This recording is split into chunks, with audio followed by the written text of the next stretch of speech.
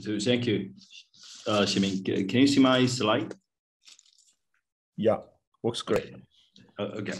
So firstly, I want to express my gratitude for this opportunity to talk some of our works that has been done in the past 1 or 2 years.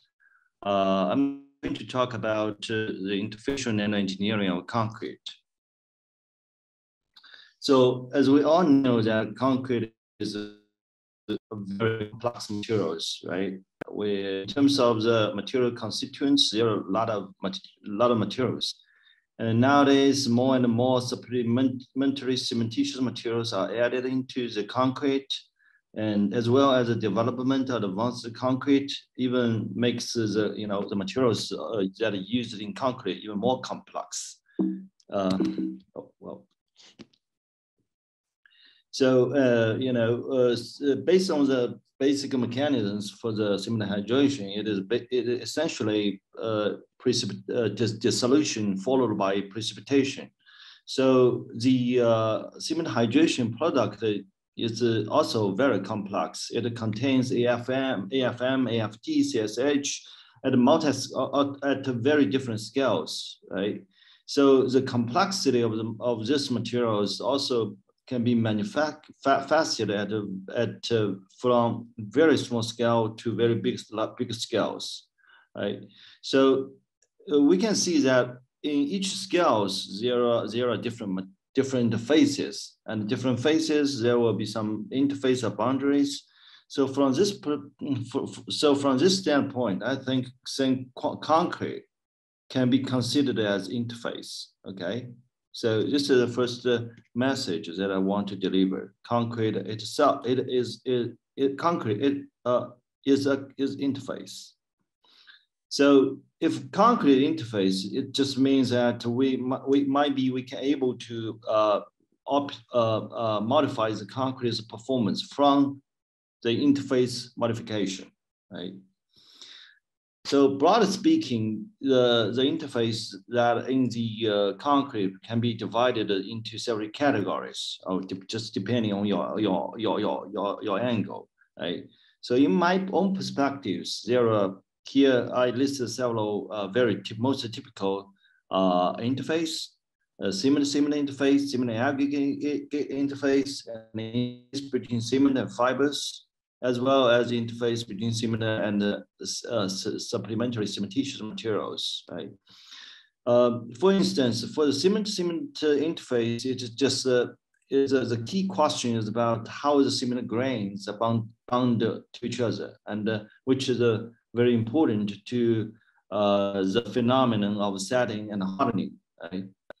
And as for the cement aggregate interface, I think the most prominent problem in such interface is ITZ, right?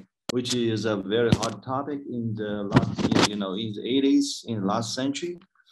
And for the cement fibers interface, so thanks for the development of cement of EC and UHPC, right? This also play a key role for concrete, right? And for the SCM cement interface, it's mainly regarding the activity of the SCM. So it's also it's a very important question regarding the usage of SCM in concrete. Right. So today, because of I'll mainly talk about the cement aggregate interface.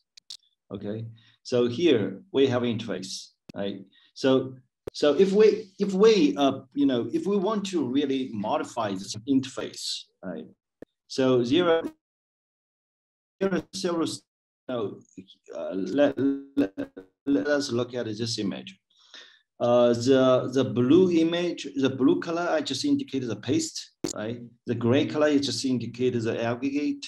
So if we want to put something out of this interface, as indicated by yellow colors, it just means that this yellow color materials can separate from the matrix of paste physically, right? So So if we're doing this, so why we do this? There are several advantages. The first advantage is that if we separate this two stuffs physically, we can prevent, the attacking by the alkali to the aggregate. Right? That is a first application. Right? The second application is that if we can, if we can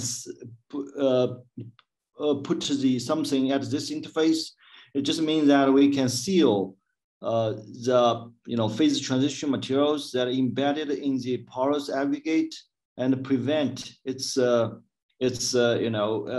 leaking. Right? So here, this is the two main potential applications for such interface engineering.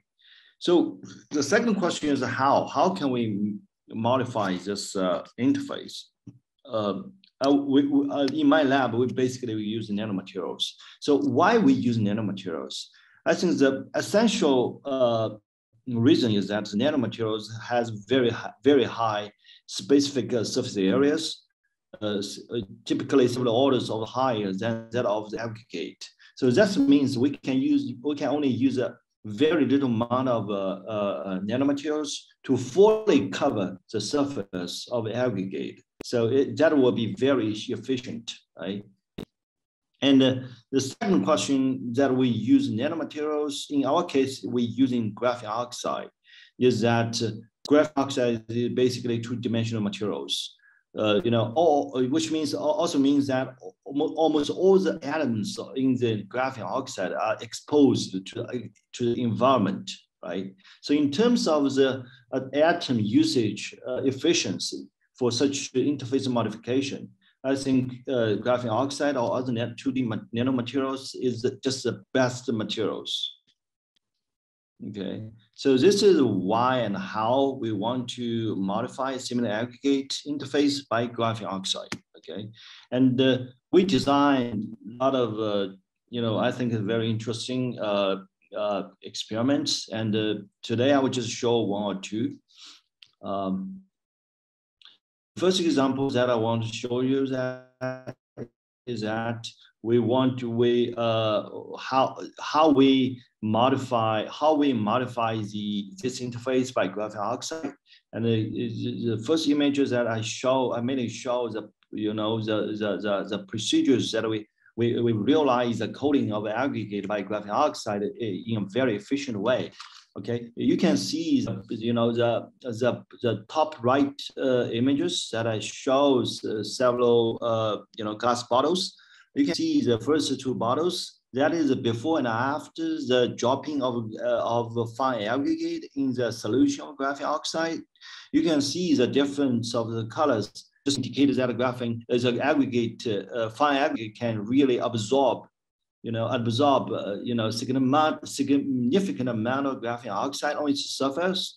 And in the last bottle, glass bottle, in the top right image, that in that image we just drop the aggregate coated with graphene oxide back into in water.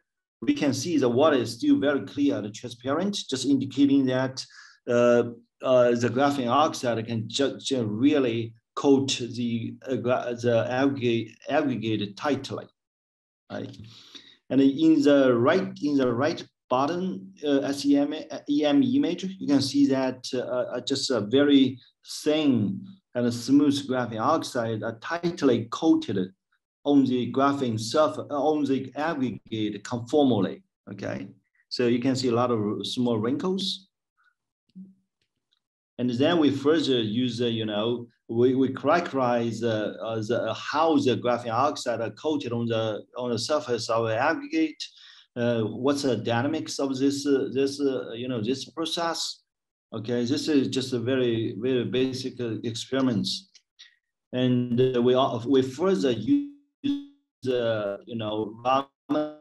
Raman spectroscopy and as well combined with SEM to test to measure the coverage of the aggregate with the graphene oxide, and the experiment results show that about the 70% of the surface area of the aggregate have covered well by graphene oxide,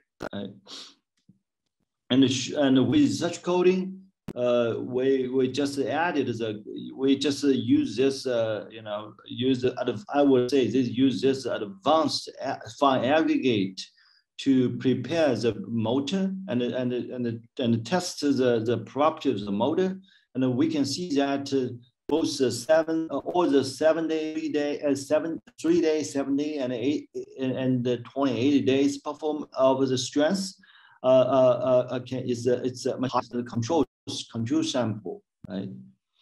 And more importantly is that we can see that the porosity also greatly decrease, which means that for the long-term performance of this materials can be well improved, right?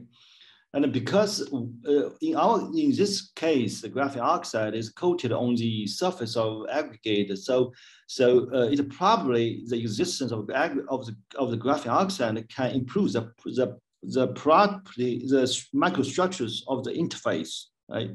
The ITZ. So we use the backscattering method to check the porosity locally at the interface. And it shows that the interface is indeed well improved, both in terms of the structure as well as the chemical constituents. So this is my first example. I just want to show that by coating the aggregate with the graphene oxide, we can really change the properties of the interface locally at a very efficient way. And this paper was submitted, about a long, 8 months ago, still under reviewing. I think I still have several minutes to tell a little bit about my second story about the Siemens interface. This is about actually this is about see the effects of nanomaterials, and in a lot of publications, it will be the effects of nanomaterials pointed out can be act as the seed for the cement hydration. So which means the cement hydration products were formed around those added nanoparticles, spontaneously. So, but unfortunately, as far as I know, there's still no direct evidence to prove that. Okay, in the right 3 images, I showed that. I'm sorry. 4 minutes. Okay, 4 minutes. Okay, thank you. So in the right images, I show there are still 2 possibilities. The first possibility is that indeed the nanoparticles can be acted as seed effects, right? As I mentioned, but it's still another possibility is that upon the growth of the cement hydrogen product that formed on the cement grains, the nanoparticles can be embedded naturally, right? So I think the key to